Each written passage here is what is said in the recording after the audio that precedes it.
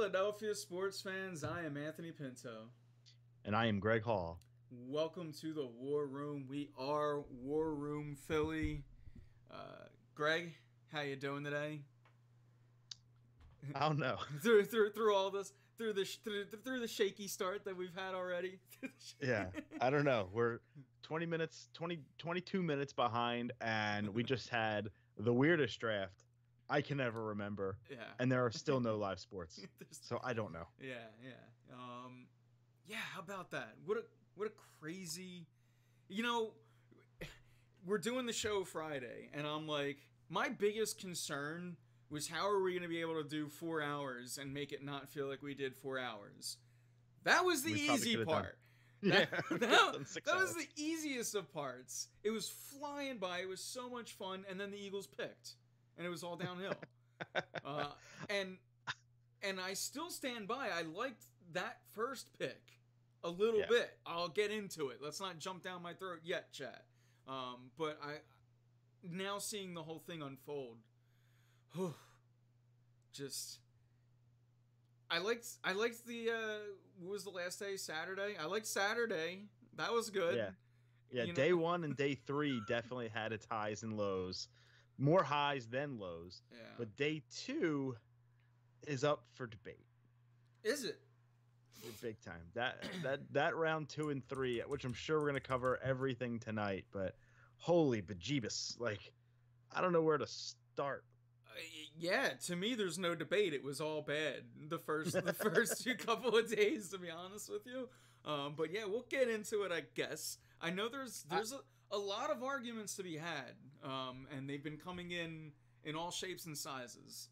I love the Rager pick because I like Jalen Rager a lot. It's just what could have been. Yeah, that bothers me. Yeah, and that's the thing. I'm so with you. We even talked about it. We put the YouTube clip out too. Our live reactions. All three of us are like, basically, it's almost unanimous. We're like, this was a good pick, but where's the value?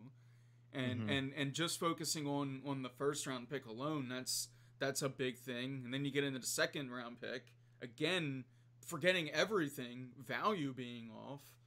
You had an edge rusher that was projected to go top 17 who fell to you 21. You had the receiver that every single person originally mocked us with and who, I know you were down on, but that's why I kind of realistically thought we were going to grab. He was available. And then you had the outside guys like the Ayuks and the Ragers that were the speed guys that, were the wild cards. But apparently Howie had his little Billy Bean notepad, or his draft day Kevin Costner notepad, I should say. And it said, did you see this? He had his notepad on draft night. It said, "No, I didn't." Is he fast? Is he healthy? And does he love to play?" And he said those were the 3 criteria we used all throughout draft night. So, I guess mission accomplished from that perspective. But they got speed, and if there's one thing I'll say, I did. If there was, now I'm almost backtracking. All offseason I was like, get speed, get speed, get speed. Holy crap! Who knew Howie was such a fan of me? You could have gotten a little others. We didn't need just speed, but yeah. I mean, again, I like the Rager pick. Mm-hmm. I didn't really like Jefferson, who I think is going to be the next Nelson Aguilar. Some people think that about Rager though. So who am I?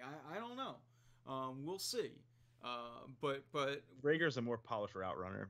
Yeah, and that's I was like, I think Rager has the potential to be a busted Deshaun Jackson if you want to go a bad route, negative. I think he's going to be more the latter, where he's going to be, I think Howie at least thinks that he's the next Deshaun Jackson, and again, I have no gripes with that if it lands. But Rager is high ceiling, but kind of like low floor. Jefferson to me was high ceiling, high floor. It was almost kind of safe. You kind of know what you're getting. With Rager, he has potential to be a speed number 1 in this league, but he also has the potential to fall completely off the face of the earth and not really be much. So I understand bad quarterback play had a lot to do with, some of his statistics in 2019, 2018. He had a great year. Watching the tape, he jumps off the charts. He's phenomenal. Like, watching that tape after we signed off on Thursday night, I went back and I said, you know what? I take it back. After sleeping on it and watching probably an hour of highlights on YouTube, I love the pick. At 21, it's the point where if your guy is there, they're going to get him. It to me, it didn't feel like a reach because he was going to go in the first round probably where Ayuk went, and he's probably going to go there. And you know what? So we went a couple picks early.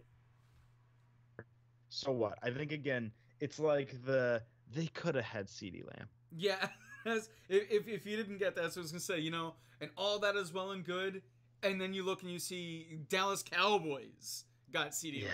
Not even that and the Eagles could have. And then you go with the fact that you could have given them, whoever your trade partner would have been, the second and third pick, because both of those picks absolutely sucked. So the AJ Terrell, who the Falcons picked at 16, was a reach, a definite reach at 16. He would have been there at 21, no doubt about it. Yeah. You give up 21 and 53. Now hindsight is always 20/20, but if you told me you would give up Jalen Reagor and whomever the 53rd pick would have been, given who we selected, and I like Jalen Hurts as a player, again, just the value of it, and we're probably going to spend the majority of time talking about that pick tonight, but yeah, I do that in a heartbeat. Are you kidding me? I would do that in a heartbeat. We missed out on CeeDee Lamb. We could have jumped ahead, spotted ahead of the Cowboys. Now, we don't know if Atlanta was looking for more. We don't know if Atlanta was even willing. Maybe they had a hunch that he wouldn't be there because Las Vegas selected a corner at 19. So maybe, just maybe, they had gone with the Falcons guy at 16. So maybe there was some dialogue there. So we'll never, ever know because no one's ever going to say a word. But to me, it's like the missed opportunity. It's the what if. What we do know, and it was something that I was kind of harping on all night, was San Fran was willing and able to deal all night and all draft. In fact, they were moving picks, moving players. So again, I think that 13 was probably where the Eagles needed to trade up for. And who knows, maybe 1, 2, and 3 gets you both of their first round picks, and would have been, again, much better than Jalen Hurts and Devon Taylor, the linebacker from Colorado. So speed. He's got speed.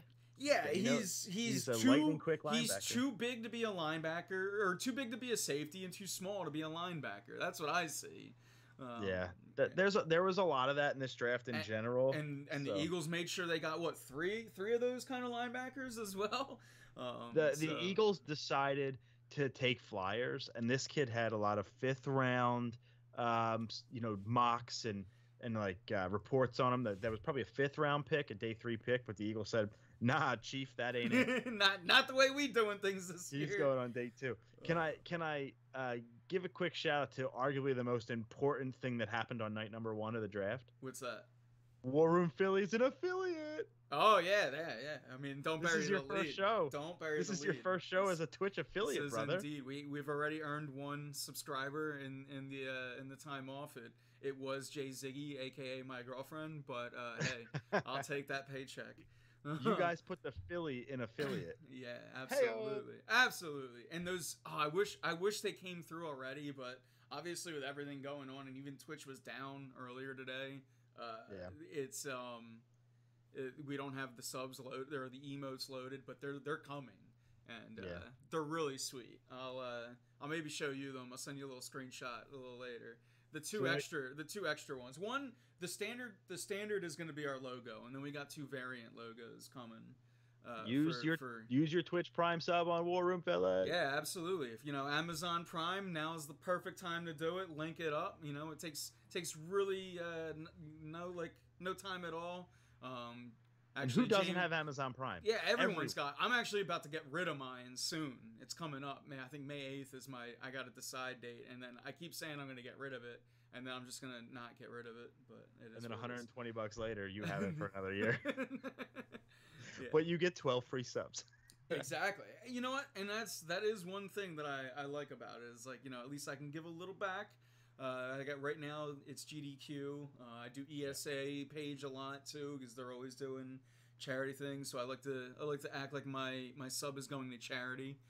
Yeah, like every weekend ESA does something, whether it's, BKG or ESA together. They just did. I love ESA, man. Yeah, me too. I fall asleep to their YouTube channel like a lot, and then I wake up to it too, which is awesome. Can I give, while it's just you and I talking speedrunning for just a second, I just have a small gripe. I've never said this on my show because I don't think Sam would really care. So I think this is the better audience. The biggest pet peeve I have when it comes to GDQ, and I love it. I've been to them. 2017 was one of the greatest 5 days of my life. But my biggest gripe, and it might be just me, is whenever I watch the VODs on YouTube of a GDQ or an ESA, really any other marathon, RPG Limit Break, whatever, Poke speed runs, GDQ is the only organization that puts the finishing time in the YouTube title, and that bothers me because I don't want spoilers. That's true. That's like, look, that's the one spoiler we do care about as like a speedrunning community. Every time like the runner says spoilers, it's always a joke. But like, yeah, that's true. I never thought about that. But that's because that's the difference between a viewer and an actual runner. Because I'm watching, let's say it's a 45-minute run and it says, Vanilla Bear 35, SMB 64, 70 star in 45 minutes. Yeah. And I'm like, okay, we're at 43 minutes. I know it's ending soon. I don't like that. Give me the estimate, and that's all I would need because I know it's going to be around that. Yeah. So, like, that's what ESA and the other ones do well. They just say Vanilla Bear 35, Super Mario 64, 70 star, ESA together 2020, and then they let me go. Yeah. I actually can't stand. So it's like this thing where whenever I go to a Games Done Quick VOD that I want to watch, I look off to the side when I see it and like click it, and then I'll be like, all right, cool. And then I'll accidentally hit my iPad with my elbow and it'll show up for 2 seconds. I'm like, God damn it! Now I know. And it takes some enjoyment out. I know I'm a loser. That's my rant. No, I like it. I'm always like the person that's like, don't tell me about the movie, or like anything. So yeah, it's I appreciate that. Anyway, but back on topic. I digress. No, that's like I said, it's and that's the Twitch Prime plug, by the way. Getting back into it, we're gonna talk, like you were saying, a lot about these first, 2, more specifically, but first 3 picks. But I want to be a little positive, and I do mean this. Look, I trollingly was saying how many wide receivers I wanted. The Eagles went out there and got them. I do appreciate that. I really do. And then one more. And then they traded for another. Yeah, and again, the big thing being, all I've been complaining about is we're slow at receiver. And yeah, they've got speed there now. They have insurance when Deshaun Jackson goes back down. They have, hopefully you can still figure out what's up with Alshon Jeffrey. If you can get rid of him, maybe he's gonna start the season on PUP. He's gonna start the season. Yeah, maybe Aguilar was the actual rat all along, but it feels like it was Jeffrey from all sources and things said. And in my opinion, that's just. Look, and again, the second round pick, like, you got so many things constantly working against Carson Wentz. Why can't we be the Cowboys where we have Amari Cooper, CeeDee Lamb, an elite running back? Like, it's crazy. Michael Gallup. It's crazy the fact that the Cowboys are building a team around Dak, but the Eagles keep failing to realize they need to build this team around Carson Wentz, your centerpiece. And the ass backwards thing about that is that the Eagles have their franchise quarterback signed and the Cowboys just franchise theirs and don't have him signed. So it's literally the opposite. When the Eagles are trying to build wide receivers, the Cowboys are going to try and retain their quarterback, and they're going to have to pay him. Yeah. They're going to have to pay Gallup eventually. I think Zeke got his money. I'm almost positive. Yeah, Zeke got his money. Amari got his money. So that means Gallup might not stay because of the money they're going to have to give Dak. So that's something you can kind of look forward to in a year or two is Gallup's probably going to walk, and then CD is going to become your other, your X receiver, and that's going to suck because that's going to be a big problem. Yeah. But at the same time, that the Dallas is not going to, because they have no defense still. I mean, they had a great second round with Trayvon Diggs from Alabama. That's who I wanted. I put that in the chat literally as he got taken, so that pissed me off. But Dallas had it. Let's just call it what it is, man. They had a great draft, Yeah. but the beautiful thing, Anthony, about having a great draft, we won't know crap about it until a year or two or three. Very rarely do you see this come to fruition in year one. So, as much as they had a great draft on paper, it has to translate to the field, just like the Eagles. Yeah. The one place I'm willing to bet it will translate though is CeeDee Lamb burning us at least twice this year. Once Deshaun always used to burn us. Amari torches the Eagles. Yeah. He torches, except for the last game. We'll see. We did, the secondary did get some adjustments this year, although, in my opinion, you got rid of the wrong safety and you kept the wrong safety. Wow, you're a McLeod. You're a Jenkins. Jenkins over McLeod. I'm a big Jenkins fan. I realize McLeod is younger, but I don't know if that youth translates on paper with how many injuries he's already had in his career. Malcolm Jenkins leaving, and we'll see. And I know I'm not saying Malcolm Jenkins is Brian Dawkins, but this feels very similar to the Brian Dawkins situation. I know I'm completely off topic now. Just like no. Not talking about the draft at all. That's a hard disagree for me, though. That's a hard disagree that Jenkins is like the closest. He is in situation the closest thing to Dawkins, but the player. That's what I'm saying. He's not Brian Dawkins. Let me make that clear. I'm not comparing him to Brian Dawkins. Maybe from a leadership perspective. However, I do think that we hadn't had a legitimate safety since Brian Dawkins until Malcolm Jenkins. And while Jenkins is a Pro Bowler, he is not one of the greatest that ever played the position. Like Hall Dawkins. of Fame. Yeah, and to call Dawkins a Hall of Famer almost feels like it's not doing him justice. I have to make sure he is one of the greatest at his position, and right. Jenkins is not that. However, from a leadership and kind of just the way he totally reworked that secondary kind of around him, the ability to be there every down. I would have went with him over McLeod. We'll see. Time will tell. And McLeod's younger and he's cheaper. Is going to be damn good. He's younger and he's cheaper, McLeod, and he held his own. He's not a bad player. I think like Howie, the picks, and I know he had a bad end to his tenure here, but the free agent signings like Nigel Bradham, like Rodney McLeod, the old Buffalo Bills scrap heap. I loved. See, as a Bills guy, like I loved Howie's small moves there. In like 16 is when he had the really, really good offseason when he took it all back from Chip.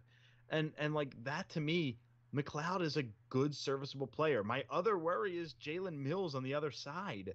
Like I'm fine with Rod. I'm not fine with Jalen Mills. I understand the money that Jenkins wanted. We don't know the real reason, whether it was to give Carson the full reign, which, round 2, or to give less money at the position as Jalen's only at $5 million. But let's not forget, we drafted Kayvon Dawkins, baby. Kayvon Dawkins from Clemson. Yeah. Kayvon Wallace, the safety from Clemson. He's gonna be a good player. I'm not gonna compare Jenkins to Dawkins. However, no, I'm just kidding. This rookie that hasn't played a game, he's the next Brian Dawkins. Just like what's the lineman that broke Reggie White's record? Barnett? Not Barnett. It's close. Definitely. Derek, the rookie. He's not even a rookie anymore. Like 3 years ago now. Is it? Are you talking about Derek Barnett? Derek Barnett. There we go. Yeah. He was the one the lineman from Tennessee, right? Yeah. He recovered the fumble on the Super. Broke Reggie White's record and everything. All we heard was broke Reggie White's sack record. Blah, blah, blah. Hasn't. You mean in college? Hasn't got a sack since. Yeah, in college. God, I thought you meant at the pros. I'm like, no, the dude hasn't got a sack yet in the pros, but I think they just extended his fifth-year option. It just picked up his fifth-year option. Yeah, he's been very injured. He's a guy that's like close but no cigar when you watch him. But anyway, I digress. You know what he is? He's a little better than Kyle. He's just a little better than Kyle. Just a little better than Kyle. If Kyle's here, Derek's right around here. But yeah, again, the later round draft picks I liked. Kavon Wallace, Jack Driscoll, the lineman from Auburn. I really liked him. John Hightower. I know that was a pick that upset you, Greg. The guy I wanted fell in the 5th or 6th round. So I still could have had him. I think Hightower was the time when you were texting you wanted the receiver from Michigan, and then we got Donovan Hightower. Peoples-Jones. I really like Greg Hall, resident Browns fan. Like I really, really wanted Donovan Peoples-Jones from Michigan. I think he's the steal of the draft. He suffered. You want to talk about poor quarterback play with Jalen Reagor? He suffered some of the worst quarterback play I've seen in the Big Ten since I was a baby. Shea Patterson, a transfer in from Michigan to Mississippi. I think his second or third year, I think second full year as the starter in John Harbaugh's offense. Jim Harbaugh, whatever the hell Harbaugh coaches at Michigan. I think John.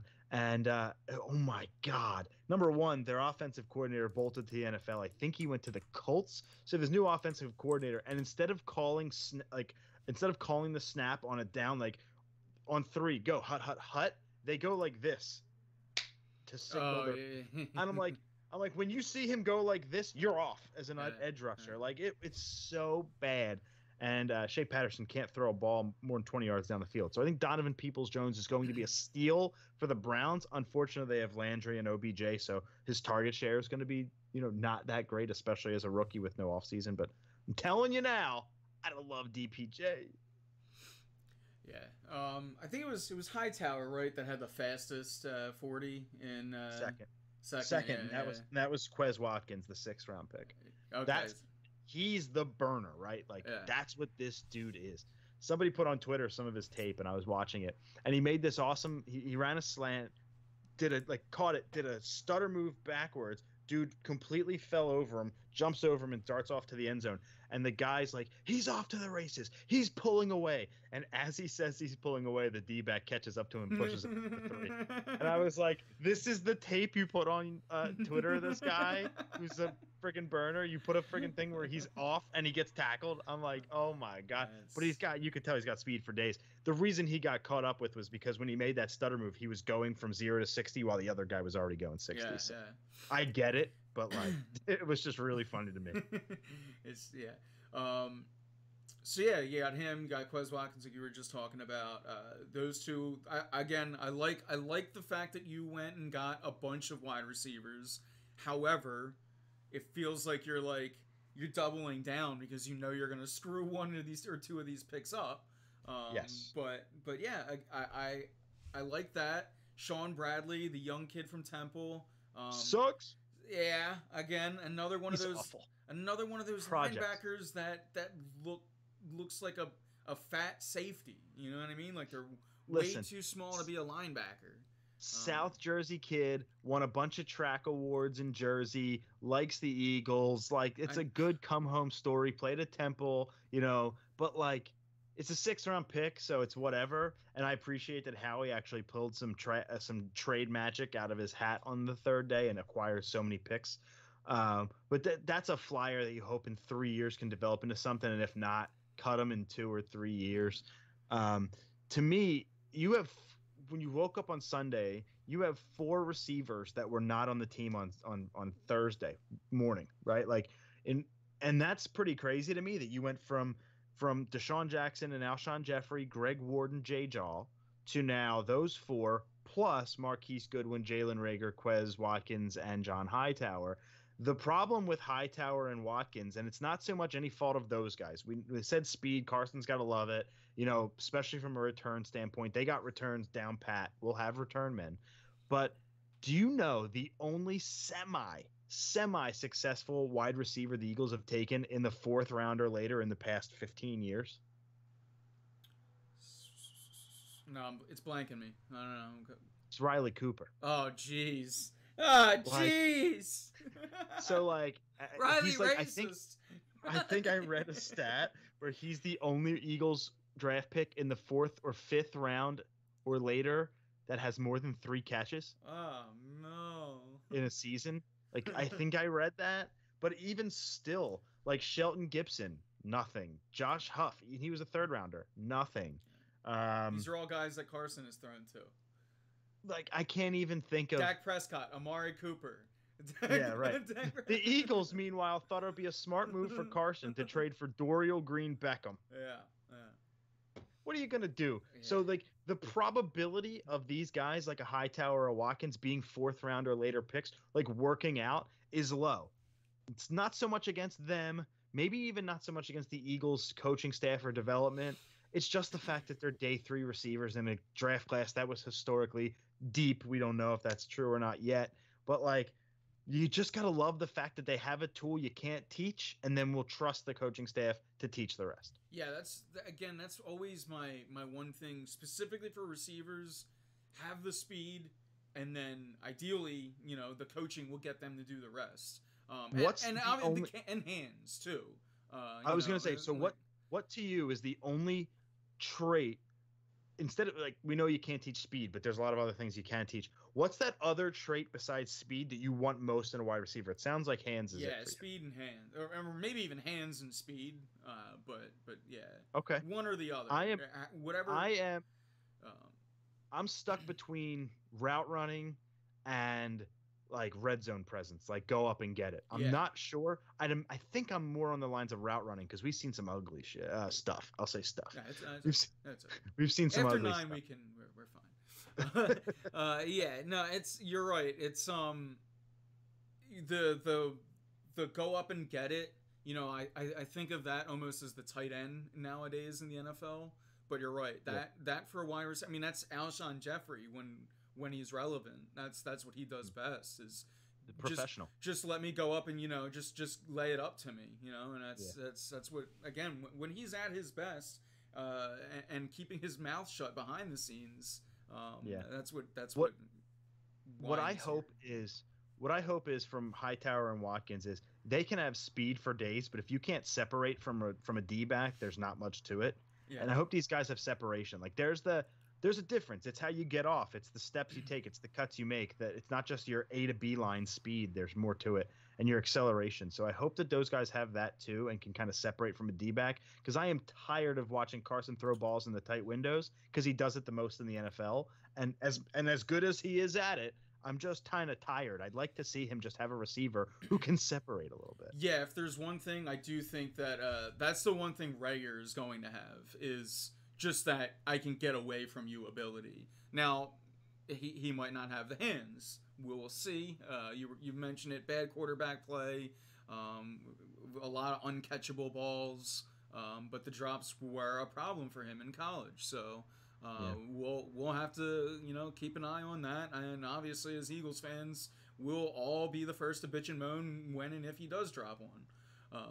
So with that, I would say that the one guy that we know has separation that's a newly acquired target is Marquise Goodwin. That guy can separate. He's a burner. Yeah, now is he going to separate a part of his body as well too? Can he stay on the field is going to be a big one.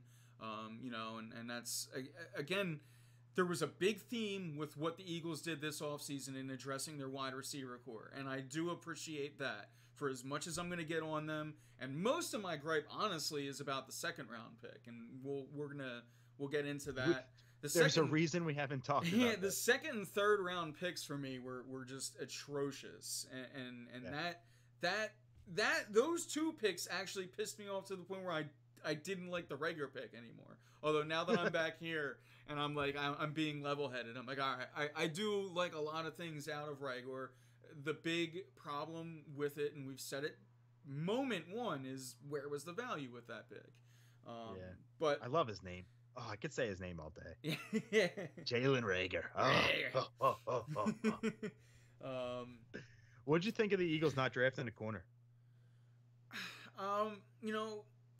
It's like, it's one of those things where I went into it wanting a cornerback, obviously, as much of us did, but I didn't want the Eagles to get like blinded by certain positions, although they absolutely got blinded by the one position I did want them to get, which was at least wide receiver. But yeah, stacking a couple linebackers, a safety, it was a little different, I guess, that they didn't go cornerback, but especially because you've seen some recent success with, like, even Jalen Mills was a 7th round pick.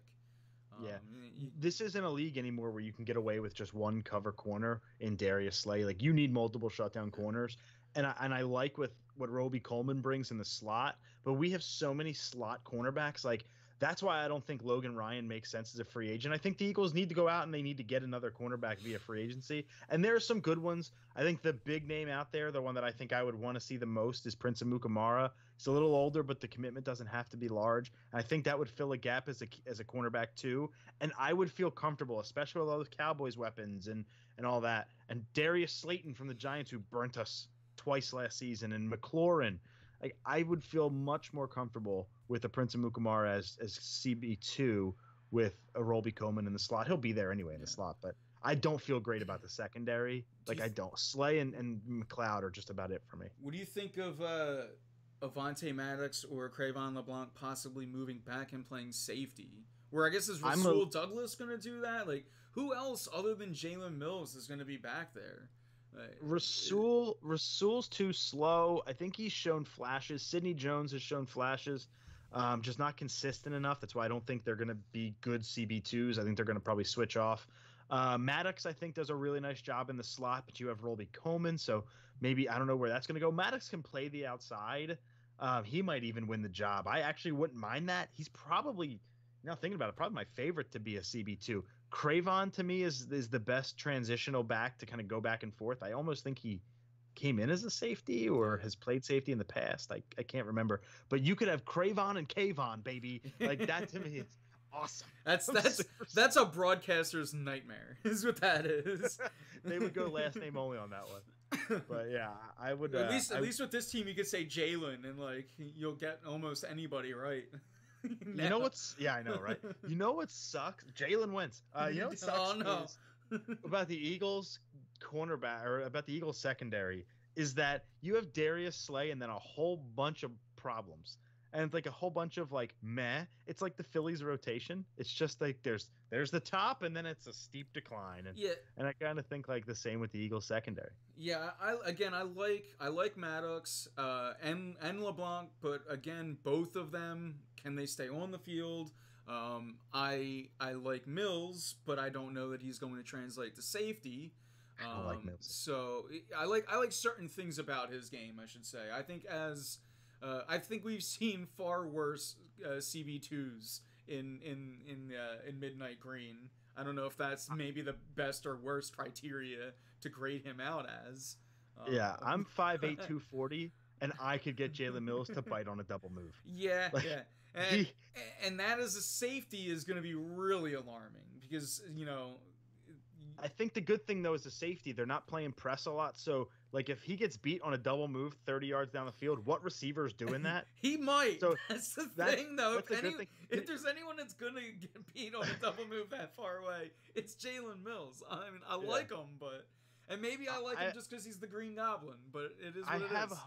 I have hope that he could be a decent safety. He's got injury problems himself, by the way, but I have hope that he could be a good safety because of the play against Julio Jones in the playoffs in 2017 that won us the football game, even though Julio came down out of bounds. I have faith in him for that as a guy who, even though he's way undersized and you know could have problems down the field against a Julio Jones type player, he went up and made the play. So like I appreciate that about him. He's a go-getter. He's a go-getter. Yeah, and you've seen some physicality out of him and out of Rasul Douglas. But again, both of them are very prone to the double move, and more so Douglas. He's just slow. He's slow, and that's the problem. Yeah. Sidney Jones was supposed to be a top 10 pick, fell us in the second round right after Minnesota snatched up Dalvin Cook from our hands, or maybe we took him instead of Dalvin, and Dalvin went to pick after Minnesota. I can't remember, but. I think Minnesota got him right before we got. I think it was the pick before or the pick after. I'm pretty sure it was the pick before. I was in Target when that happened, watching on my phone. I almost walked into the bathroom and cried. You know where the other time that happened? Clinton Dix when he got drafted by the Packers. That was another one. That was like, that was my guy. That would have been perfect for them at the time. I digress. But he fell flat and fast, and we had an opportunity to get him this offseason. And the Eagles, apparently, listening to like a lot of Eagles podcasts with a lot of Eagles insiders, they were hot on him, and they were going to take him. apparently, and they had a chance this offseason to sign him for nothing, and they didn't. So that's how far Clinton Dix has fallen, and that's a shame. So yeah, we talked about them not drafting a corner, us having to go get one. There was a pick in the 6th round that I wanted to talk about for a second. The Prince Tega Wanago. Apparently was a 3rd round profile. What's that? I say God bless you. Profile is more of a 3rd, 4th rounder, and we apparently got him in the 6th as a steal. People are saying he could be the best out of this whole class, even more than Driscoll. I mean, we basically drafted Auburn's offensive line this draft. A lot of places are giving that pick an A or an A+. So I'm interested to see what he turns into. Yeah, I didn't even think about that until now. Like, maybe those guys work well together on the 2nd unit. Some instant chemistry. Yeah, but it's a shame. I like both. It's it's cliche, but I like both of the line picks. Obviously we haven't seen anything from them, but I believe Driscoll can also play a little bit of guard. So that's also to have a flexibility, especially as a rookie, is going to help. I mean, something that we're going to have to take into consideration is these guys are more than likely. I mean, it's not even more. They're not going to have OTAs. It's going to be like it's a virtual off season. Yeah, it's gonna be like they're gonna be playing drills on Madden or something. Matter of fact, while we're on the Madden, EA, you're the least likable gaming developers on the planet Earth. Can we get Madden? Right. Can we get Madden early this year? Yeah, you're just using the same engine, guys. Don't tell me you can't. It was ready last year. Just can you give us the update or yeah, I wonder if they're gonna do a PS5 and Xbox Series X version this year, or they're gonna wait till next year. Yeah, because they're coming out. They're coming out like before the holiday season, right? The games come out in August and the consoles come out this holiday. Neither one has an official release date, but they're both slated for the holiday. So yeah. Oh boy. I can't believe we're sitting here talking about an Eagles draft that did not include a defensive lineman. Like, that's a shock to me. Yeah. We always go for the trenches. What do we get?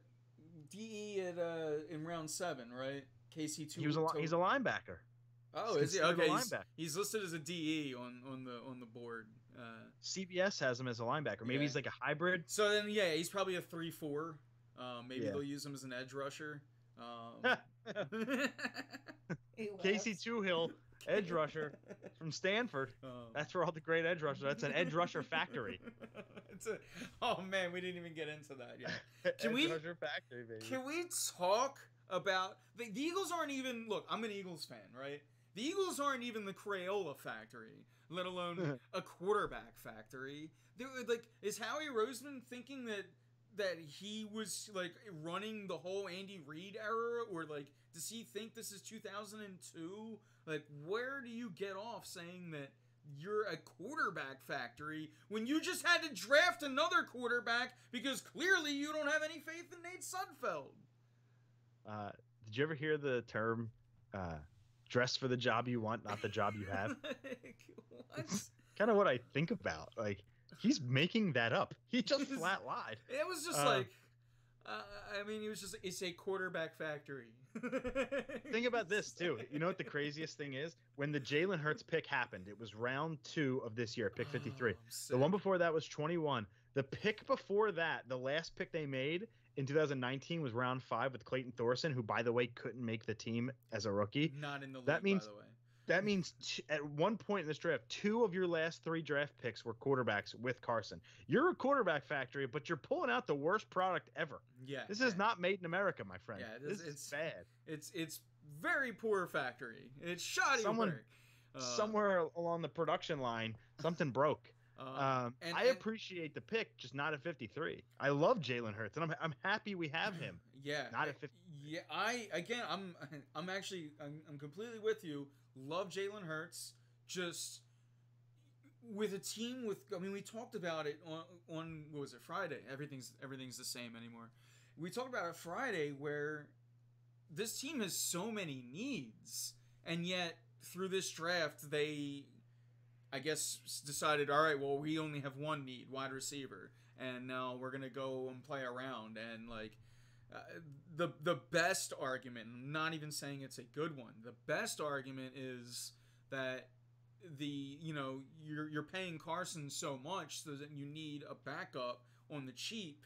But I mean, to just throw Jalen Hurts now into a quarterback who is he's not a finished product. He's not NFL ready, and I'm a fan of his. He's ripe for the factory. But he now you're saying what? If this was last year, you're gonna put him in instead of Josh McCown or whatever, and it's like all of a sudden he wins the game against the Seahawks. A rookie. He doesn't get sacked on 4th and 7 from the 12. Doesn't get sacked there. I don't know how Josh McCown didn't just throw it up. He's a veteran of 47 years. Come on. It's just to me. You need to be doing everything you can to be at pick 2. You got Miles Sanders last year with your 2nd round pick. You need to be getting people that are instantly contributing. Now with Jalen Hurts, the best thing we can do is hope that he never contributes for this team. And that's how that's the best way that pick works out, is that Carson Wentz stays healthy and you never have to use him. Or you're going to outsmart yourself and you got Taysom Hill because they already mentioned him. At 53, you had Epinesa, you had Christian Fulton, the cornerback out of LSU, Epinesa being the, I think, offensive lineman from Iowa, defensive lineman from Iowa, I think offense. And then you had Denzel Mims from Baylor, the wide receiver. That's who I was texting, Mims. And Denver went Judy and KJ Hamler back-to-back. They gave Drew Lock weapons. So we at 53 were sitting there, and I texted you, and I said, all right, guaranteed one of these 3 guys. And then I said, ... but they probably won't pick any of them. Little did I know that within 2 minutes, the next text would be, F. And I texted, we took the dude from Oklahoma. And I thought that was a joke because somehow, some way, Twitter knows draft picks 6 minutes before they are announced. And so I try to stay off of Twitter when that happens. But at the same time, you just can't sometimes. So I'm going through Twitter and I see everyone's like, is Howie drunk? Is this, that, is this? And I'm like, what's going on? I finally see the pick and I'm like, they're joking, right? And Goodell, who eventually sat down, had a drink and was wearing shorts, making those picks. It was awkward. It was super awkward. You know what, Goodell? Just go back to us all hating you. I didn't like the audition for likable Roger. That didn't work. But I will say this virtual draft, all it did was prove that this is a better way to hold the draft than the regular way. I liked this a lot more than the regular draft. Those NFL posted a video of all the teams calling the players, and I was like crying. I was crying. It was awesome. No, yeah, it's I'm with you on that. Watching players, they're literally, their dreams are coming true, and a lot of these guys even know it's gonna happen. But still, that moment is so big for them. And I mean, as a human, you got to be happy for other humans. Rambunctious in chat says it's got to be a cover-up. He can't admit he thinks Wentz can't stay healthy. What do you think? Yeah, I saw this. I was gonna pull it up. And here's the thing with that, Nick, is if that's truly how they feel, then why the hell did you just give him $100 million? You could have waited. Ago. Carson is the guy, and either way, if he's not the guy, you're screwed. I know Nick Foles came in and saved the day once, but you can't build a team around your backup quarterback. Carson has an out though. He has an out for 2022. So I mean, if I'm Carson Wentz after that draft, or after that, specifically that 2nd round pick, I'm pulling an Aaron Rodgers, and I'm like, I must have let his daughter or whatever. What was that tweet? Did you see this? Aaron Rodgers was like, the GM must have let one of his kids make that pick when they traded up and got his eventual replacement.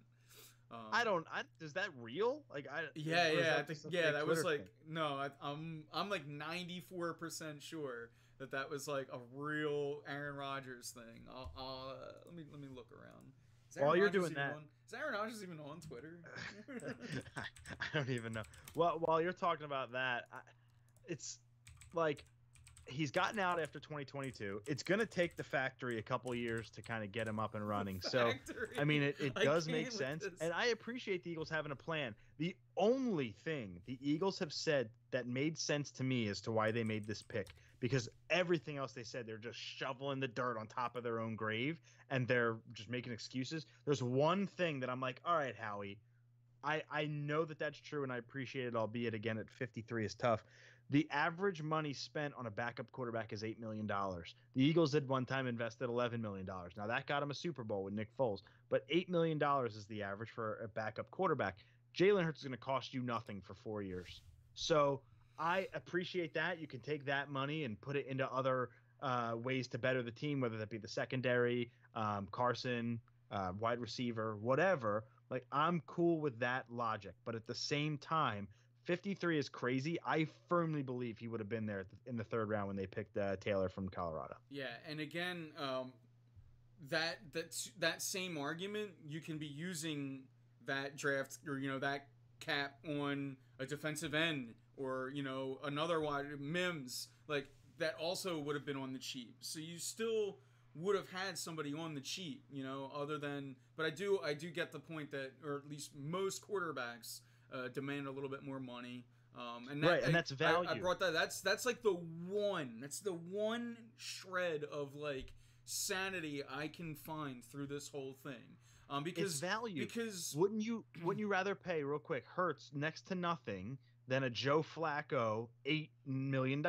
Like, well, what did Winston get? Because that's where. Let me see what Jameis Winston got. Because that's a good thought. That's a good thought. He's now with the Saints.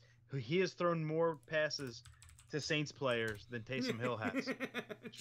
The funniest meme. Wait, is that real though? Or yeah, it's real. He's thrown 10 interceptions against the Saints.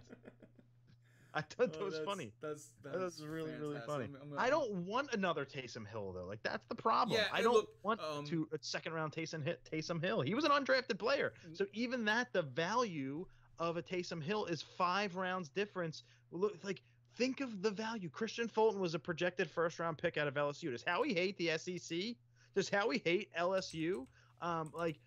You could have had Fulton. You could have had Epinesa, who, for a guy who loves to build through the lines, you could have improved an aging offensive. Brandon Brooks, as great as he is and arguably the best offensive lineman on the team, ain't getting any younger. Hurt his elbow again last year. Lane Johnson's had trouble staying healthy. Jason Kelsey's going to retire soon. Like, this offensive line that's so great and powerful needs to be replenished. And I can't even think. Andre Dillard is not right now. We don't even know if he's a sure thing, even though he was a first-round pick to replace Jason Peters. So, like, you had an opportunity to help your line or to get a second speed receiver or to get a really good CB2 outside of Slay, and you chose to take a quarterback who at best will play 20% of snaps. And I'm like, and that's on the high side, and that to me is not value. All these national people that are like, you got to draft for the future, and it's more than just next year. Mother effer, you don't think there's going to be another athletic quarterback out there in the next year or two that they could pick in the later rounds and develop? Yeah. No, they picked Jalen Hurts because Carson Wentz he might not be here in 2022 when he has that free out. I just don't know. And I don't want there to be uncertainty. Like, Carson finally had a hold on this team. It was finally his team. No more Nick Foles, no more distractions. Be your team. And now he is in another controversy that he didn't need to be in. And the fans are surely making this more of a controversy than it needs to be, but it's still there. Howie did this to himself. Yeah, and especially with Philadelphia, the backup is always the most popular player in town. You just drafted the most popular player in town. And again, with the second pick, if this was the 4th pick, it makes sense. And again, just not even the third, not even the third. Yeah, but you're taking them in the third. Your second, even your third, they need to be starters. They need to be guys that you have at least hope can contribute this season, which there are Super Bowl expectations for. You cannot be wasting a second round, or in my opinion, even a third round pick on a backup quarterback when there are other options out there. I'd have been fine at 103. You have Davion Taylor, I think his name is, the linebacker from Colorado. Sure, he can fly, but he's a project too at a position that the Eagles don't really value. If that's going to be a pick that could just as well be a bust, I'm fine. Wouldn't you rather have Jalen Reagor and one of the 3 people I named, and Jalen Hurts too? You can have it all. Knowing what I know now, absolutely, yes. But right. just from that is a reality. From from my own draft philosophy, I wouldn't take a backup quarterback with a third-round pick. Now, from a player standpoint, I get it. Jalen Hurts he's worth it, potentially at least. But again, Super Bowl expectations, I'm not happy with that pick. When you could have gotten a veteran, I know for more money, but there's Super Bowl expectations, right? And now you're thinking a rookie can come in and do that. That's more unheard of than Nick Foles coming in and doing it, which was the anomaly to the rule, not like what is always going to happen. Jake Fromm, State Farm, who got drafted by Buffalo. You said that every time too. Yeah. Because I think I started. If Jay Ziggy's around, she might have started to get tired of that. Like, every time they said Fromm, I was like State Farm. Jake Fromm and Eason. I can't remember Eason's first name. Both highly touted quarterbacks, both with high upside, both potential starters, were there on day 3 in the 4th round. So I am ultimately, we'll never know. And guess what? Hypothetical is a hypothetical, but I am firm in my belief that Jalen Hurts would have been there at 103. There are not many teams that are quarterback needy in this draft. Or I'm sorry, in this class. The Patriots are clearly not in the market for a quarterback right now. They're going to give it to the kid because he's got to be the successor to Brady. Let it fail for a year. They'll get a high pick, and they'll go get Trevor Lawrence. Like, Bill Belichick is probably going to end up with Fields or Lawrence next year. Or he'll trade for Carson, or he'll trade for Hurts. No Cam Newton? Like, no Belichick not getting Newton? No, Cam's not going to go there. I don't know where the hell Cam's going to go. Cam could have came here. Well, that'd have been even worse than Jalen Hurts, man. That would have been a true controversy. But do you think, even if this whole, I don't believe it when everybody on Twitter is like, they're just drafting him to trade him in a year or two. Like, then why take him? Yeah. To me, if that was real, which I don't think it is, you're not going to get better than pick number 53 for that. No, yeah. If that's the case, then they still messed up the pick. Yeah. If you're like, okay, well, you just figured out another way that they thought they outsmarted themselves.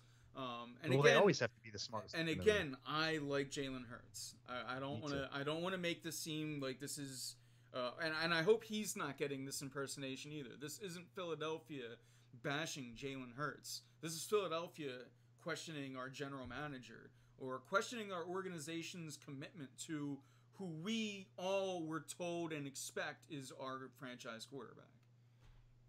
I think Doug Peterson is a smart, underrated. He looked really happy about that pick when they showed head coach, and he seemed very, very giddy, and that's a good thing for me as a guy who this wasn't Howie's pick. Like, Doug clearly had a say in this, so like that's cool for me. It gives me a little bit more hope for the Hurts pick, and I think Doug is creative enough, especially with a new offensive coordinator. I think this team's – well, I'm sorry, they don't have a true offensive – it's whatever the hell they've divided their offensive coordinator into.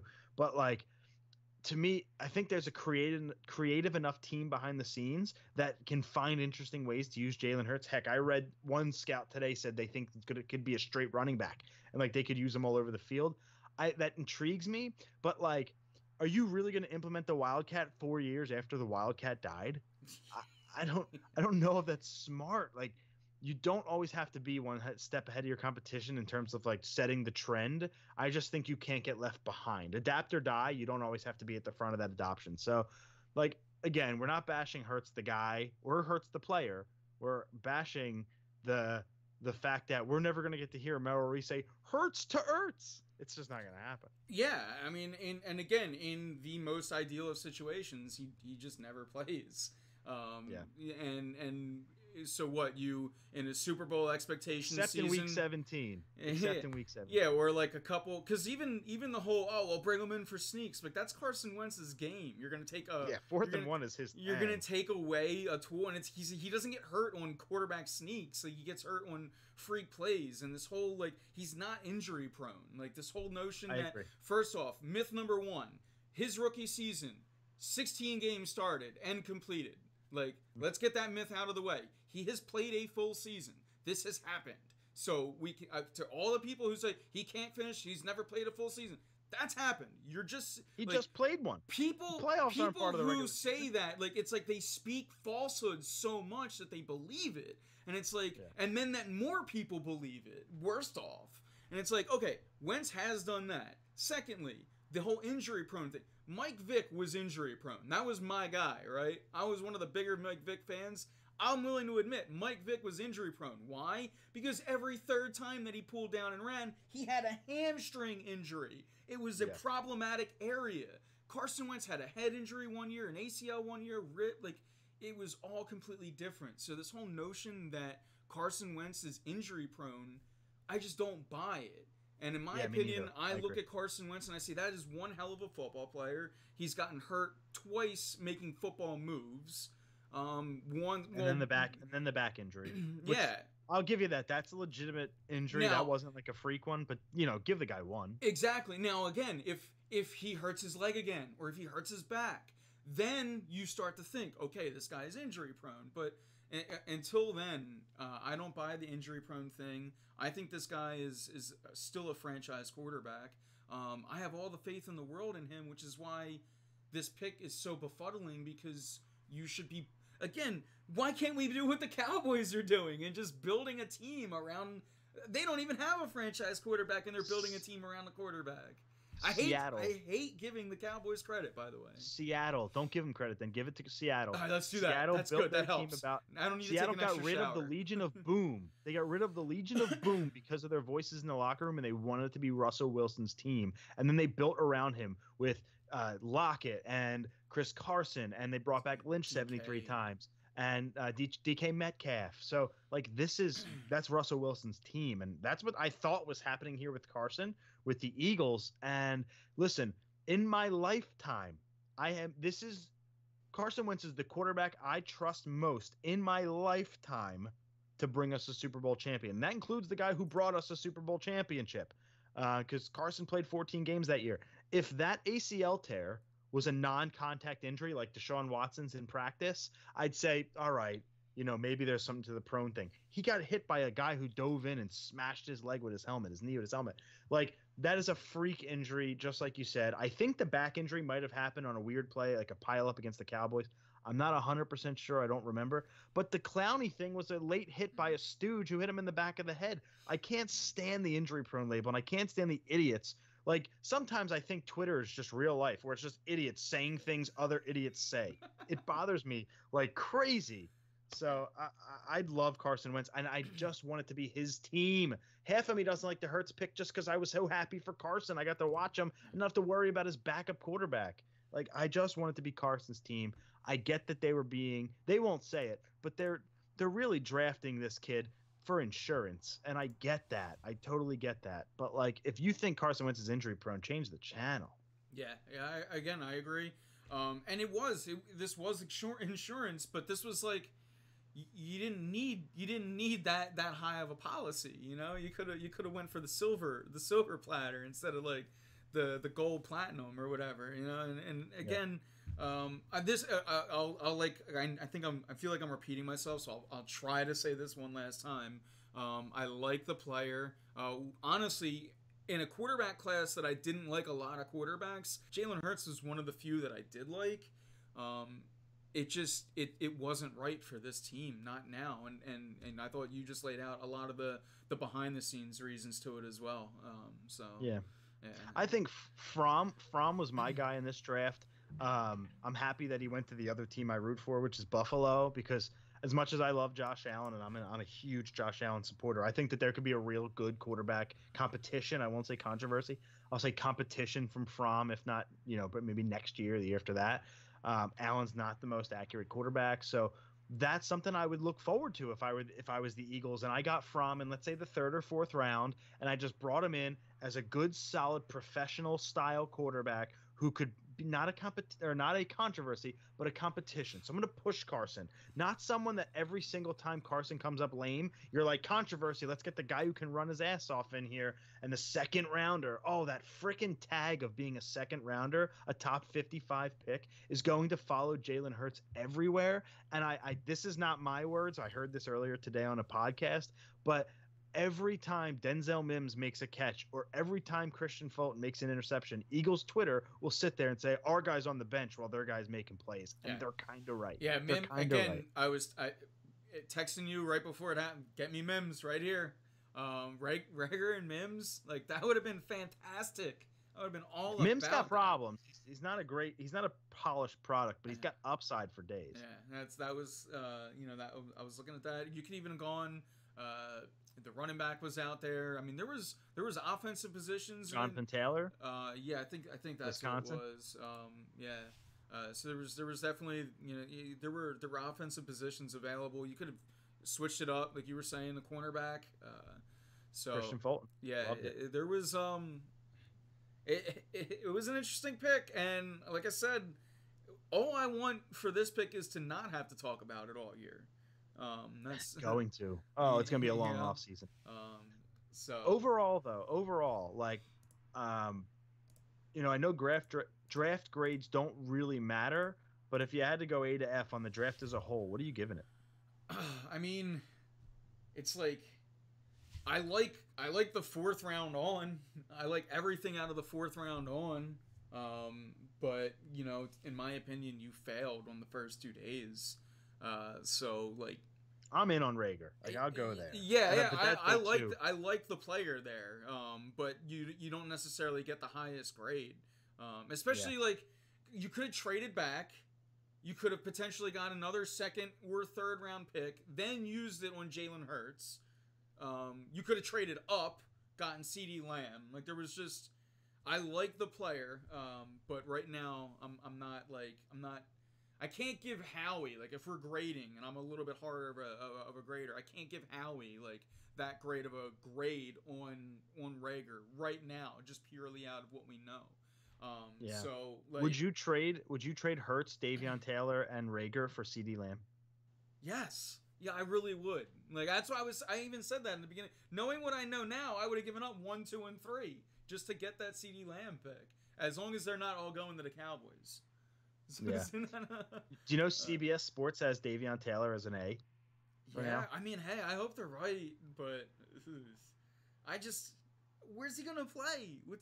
He's a project. He's going to be probably an outside linebacker. He's got speed. I think the one good thing about Davion Taylor, we didn't really talk about him. He's probably the one we talked about least today. Yeah. Real quick, because I know we probably got to wrap soon, but like, Davion Taylor, to me, where I'm happy and where I think he could make a big difference is in coverage, because he's so fast. So just stick him on the tight end, and I think that he's got a role there.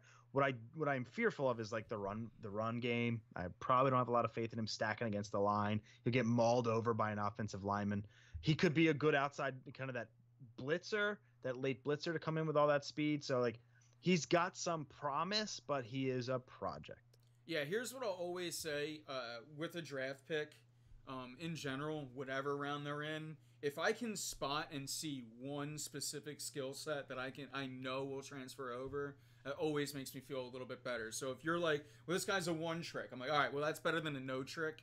So I will take that, and as a coaching staff, hope that the Schwarzenegger can figure some things out in him. And third round is where it starts to be okay to get into projects. But that's still, you want your first 3 picks, in my opinion, to you want to at least hope that they can contribute this season. And right now, out of those first 3 picks, we think one is going to pan out for this season, or we hope only one. I mean, we hope one doesn't pan out, really. And like, again, that's not us rooting against Hurts, but you're the backup, dude. We don't want you to play. Like, and there's no preseason, so we won't even get to see you. Like, there's not going to be a preseason this year, so we can't even root for you really in preseason. Nah, he's just a big giant question mark, and I'm with you. Overall, I'm at like a C minus. Yeah, I'm like C minus D plus. Like, it's just the back end of the draft I really like it, but it's not enough to take down what I see in the first 3 rounds. Now, maybe Taylor's a little bit, he's the unknown, but right now I see he's a tweener, and I can't hold my faith in a tweener. Kayvon's going to be a starter in this league, though. I think that in a big way. I think Kayvon Wallace. I think Driscoll's got a good future. That Prince kid could be listen, Doug loves the rotation, loves the lineman rotation. Mm-hmm. So I think you have 2 offensive linemen that fit that profile really well. I think you have 2 project linebackers and then Sean Bradley, who is just a good story. I hope he does well. You have 4 new receivers, shiny new toys for Carson.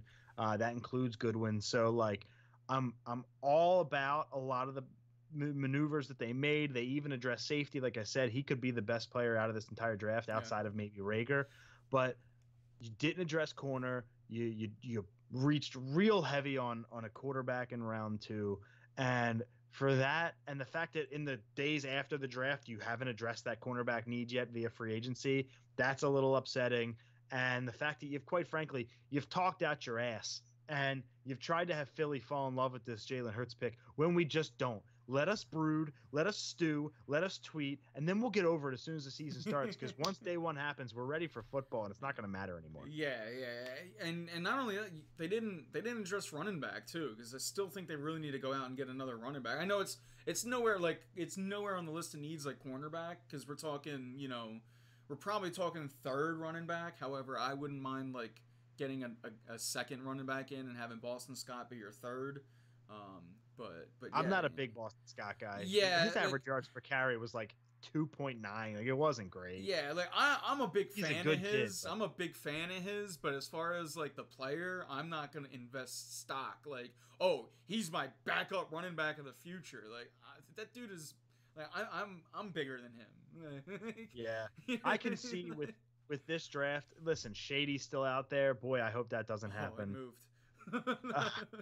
Oh yeah, really? No, I mean the fan. I mean, look, it'll be the same thing. The analyst, like when Deshaun Jackson got signed, the fan in me was like, "Yo, I'm hyped," but the analyst was like, "This dude is washed up, and I'm mad." Like, yeah.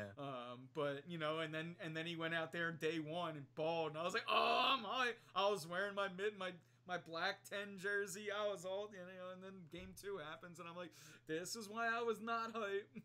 Yeah. That's why I like guys. Good. No, I was gonna say, and that's exactly how I would feel about Shady. I would be looking for my old 25 shoes to kick out of the, and clean off. Yeah. That's why I like guys like Jason Avant. Best hands on the team. Oh no. Best hands. He's a surefire thing, my friend. I'll tell you, that Jason Avant, man, he's got hands like you wouldn't believe. Okay, like 2 catcher's mitts, man. Yeah. But drops the first one. He doesn't drop a thing. But anyway, to your point about the running back position, that to me is something like somebody's getting cut somewhere. You can pick it up off the scrap heap. Like, don't go trade for Leonard Fournette. That's $4 million you don't need to spend. Miles is the guy, but I agree with you. You do need another running back. It's not as far up as the cornerback position. And I'm trying to think what other like D-line. I don't think their defensive end group is great. You got to hope Malik Jackson comes back healthy this year. That's a question mark. So this team's got question marks. You said it earlier. This is a team competing for a Super Bowl in 2020. I don't know if I agree. I think they're trying to build for 21 and beyond, and 20 is just like a cross your fingers and hope the Cowboys blow it again. I don't know. The other part of me, and this, I'm so sorry I keep extending the show, but like the other part of me says this. If the Cowboys win the division, right? The Eagles win the division. They play a home game against Seattle. That's all well and good. But as soon as Carson got hurt, the air was taken out of that stadium. We lost the game. We got nothing more than the Cowboys did, but they have a couple more tee times than we did. And they got a higher pick, and they got CeeDee Lamb. Part of me is just like pissed off because the roles were reversed, and Howie is there at 17 instead of Dallas, and we get that pick.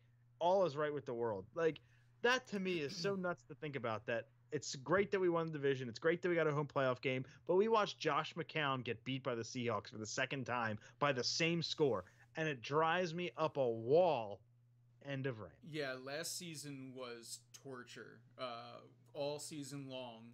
And then you made the playoffs. And then we were like, all right, the silver lining to this season is that Carson Wentz is going to get playoff experience. Oh, he got 9 minutes of it. he got 9 minutes. That's real time. 38 seconds. Like, I actually think is like I still have that time like stuck in my head. I can't remember what I ate for breakfast today. It was a banana. But 9 minutes, 38 seconds. I can still remember that for whatever reason. Carson Wentz playing time in that game. But yeah, so it's like yeah, all of those things, because like there were so many problems with the offense, and hey, these things are going to come to fruition really soon once the season starts. And in my opinion, Howie Roseman did nothing for himself this draft but start the clock on him. He's going to be the first chip to fall. If this season is another, the last 2 seasons have been disappointments, right? Like we've made the playoffs, but they've been disappointments. If another disappointment, we were 5-7. Yeah. Twice. If another season like that happens, someone has to go, and that's Howie Roseman. It's not Doug Peterson. Are you a Harry Potter fan? Sort of. Have you seen the first movie? Yes, that one I'm a fan. You know how Harry lived under the steps? Yeah. That's where Howie lives, in Jeff Lurie's house. All right, he ain't going nowhere. Where are you going? Nowhere. All right, like that's the problem. Is Howie kind of has that shine on him, and this front office and coaching staff is pretty much locked in from a head coach and a GM perspective. So I don't know if the clock ticked on Howie, because apparently the national media says this is a really good pick, and people were texting him saying great pick, and I'm sure Jeffrey Lurie had to sign off on it. I'm sure of that. So like, I don't know. I really don't. We'll see. I don't think we're going to know until 2022. We shall see. Again, I'm not hopefully we go out, these guys ball. We don't have to really see much of Hurts, and it's not seen from again, but I'm an Eagles fan first and foremost. I'd rather be wrong when it comes to me wanting, to start the clock on Roseman. I hope he's here for 5 years, 10 years, and we got more championships. Let's go with it. Last question I'm going to ask you tonight. Last question. As we're moving into the final thoughts too for chat and anybody, if we missed anything, if you want to get into anything at all, Nick, thank you for chiming in as much as you did tonight. My big question to you: who scores more touchdowns this upcoming season, if there is one? Jalen Reagor, or Hightower, Watkins, and Goodwin combined?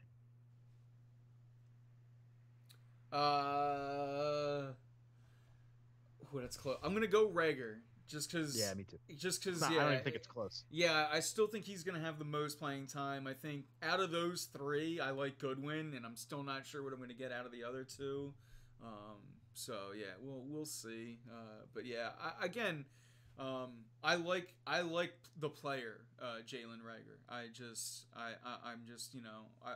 my immediate gripe that night was that the value wasn't there, and the more I look at it, you could have moved back. You could have done so many creative things. It felt like a lot of general managers, and I don't want to put this all on just Howie. It felt like a lot of general managers lacked creativity throughout this, other than San Fran, who was all over it, making wheeling and dealing.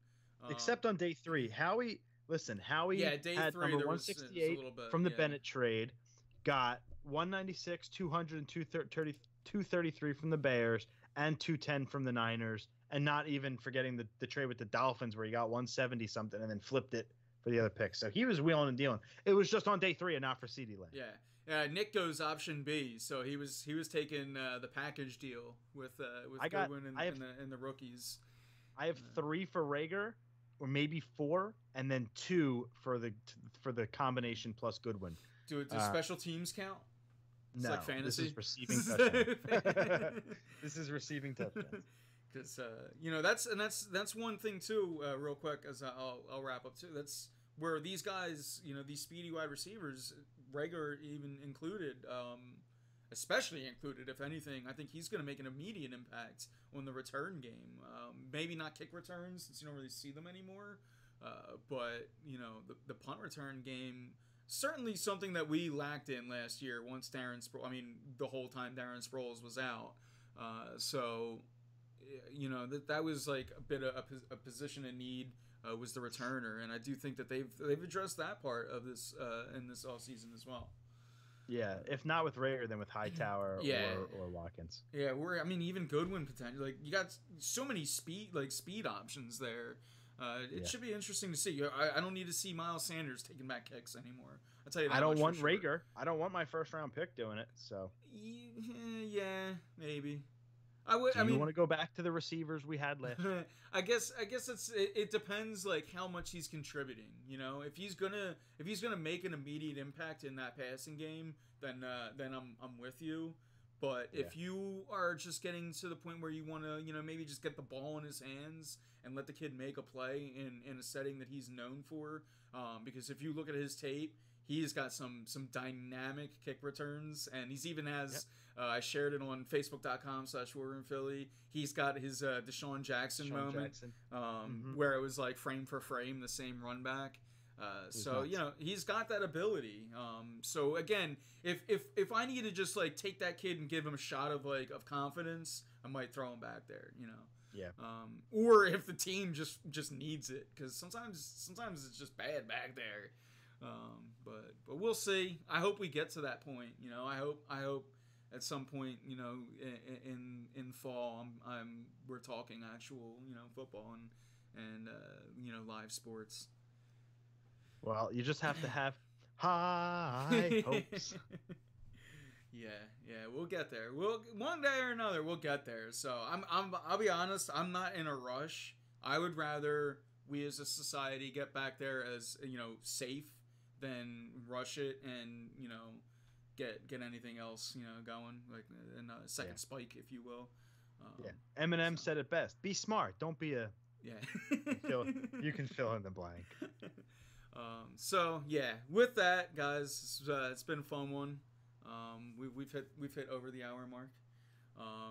We knew we were going to. Yeah, that's common anyway. Usually it's like when we're like we want to at least hit the hour mark. With Keith and I especially. But you had me on the show. You were going well. Oh yeah. And after it's crazy because like after the other night it was like, man, I'm doing an hour. And it's like we just popped the donut off the bat, and we're like, all right, I can do this, no problem. But best center fielder in the business. We talking Aaron Rowan? We talking Warwick Timber Rattlers or whatever. Oh man, good times. But yeah, with that, guys, thank you all for tuning in. Greg, thanks for hopping in and being the guest for me this weekend, or this week, I should say. Oh, and this weekend. Last week was fun. This week was as well. We'll be looking forward to having you on a little bit more as well in the future. So yeah, I appreciate that. Any final thoughts tonight, Greg? If I could just talk about the show for a sec. Oh yeah. If you're out there, we would love your support. I host a podcast called We Podcast and We Know Things. That's We Podcast and We Know Things. Find it on Spotify, Apple Podcasts, Stitcher, Castbox, wherever you get your audible goodness. And we talk a lot of nerdy stuff: movies, TV, games, music, comic books. We do interviews. We've done 45 interviews on the pod. We had the host from Nick Arcade growing up, and we had stand-up comedian John DeCrosta. We had Sum 41 on the show. So, we have a lot of different guests on, and we would love you to come hang out with us. It's We Podcast and We Know Things with the best damn voice in the business, Sam Matura. Yeah, I noticed that every time I listen to you, I have to do everything in my possible power to not text you like I'm in chat, like it's this or something. People do it. People do it. It's cool. It never gets old. And I'm like, maybe I can at least tweet. That's what I'm trying to I'll at least make it public so I'm promoting the show. I feel you. But yeah, it's awesome stuff. Pretty much, just like you were saying, it's anything pop culture. So it's a great escape too. So yeah, highly recommend it. 10 out of 10 would recommend. Appreciate that.